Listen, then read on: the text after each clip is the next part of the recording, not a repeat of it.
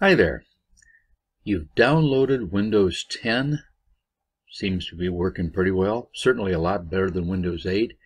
But you've discovered in using the new browser Edge that the default search engine is Bing. You might want to switch it to Google. And here's how to do it. Swing in the upper right, click the three dots, go to Settings. Scroll down to where it says View Advanced Settings. Then you notice it says Search in the address bar with Bing. Add New and choose one. And guess what? Google's not there. Here's how you fix that. Go back to your URL and go ahead and enter Google in there.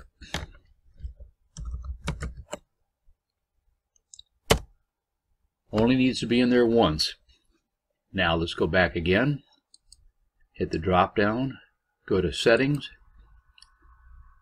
scroll down to View Advanced Settings,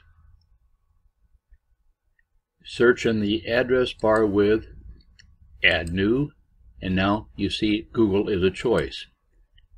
Add that as default, and that's all you need. So when you do searches in the future from the address bar up in here, it will be done with Google.